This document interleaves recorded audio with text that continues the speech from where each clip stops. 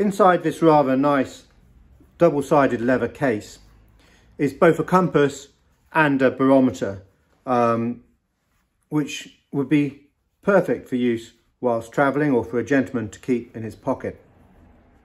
And it's double-sided, so you can keep the instrument in the case by opening the one side, and you can see there you've got the compass, which has got a mother of pearl floating dial. If you want to look at the barometer, we click open the other side, and there you've got the barometer. Of course, you remove it from the case. There we go. Nice tight fit, which is a good sign. And there we've got it with its little fob ring. The case of the instrument is made out of gilt, brass with a gilt lacquer on it. A bit of a closer look at the compass there, the floating dial. We've got a little slide button here which will fix its position. And the maker's name, Lennie of Edinburgh, is to the barometer. James Lennie set up the company, who are principally opticians, in 1835 in Edinburgh. He died in 1854, but his wife Eliza carried on the company, and actually they became known as E. Lennie by 1857.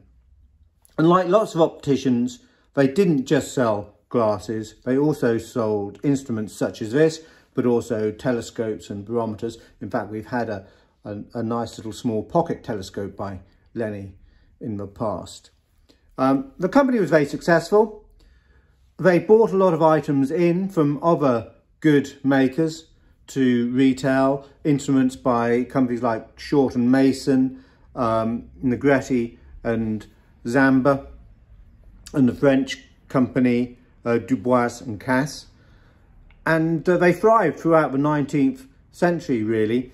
In 1901, Eliza died, but she had 3 sons, and they continued the business, with it eventually stopping in 1959.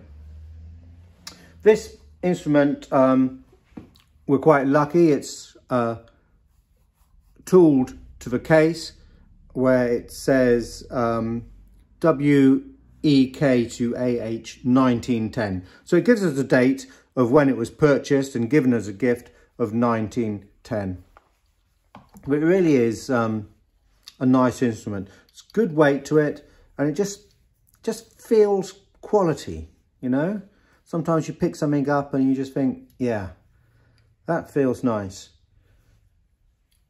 So there you go. A double-sided instrument, barometer and compass by Lennie of Edinburgh. Quite good retailers, and dated 1910.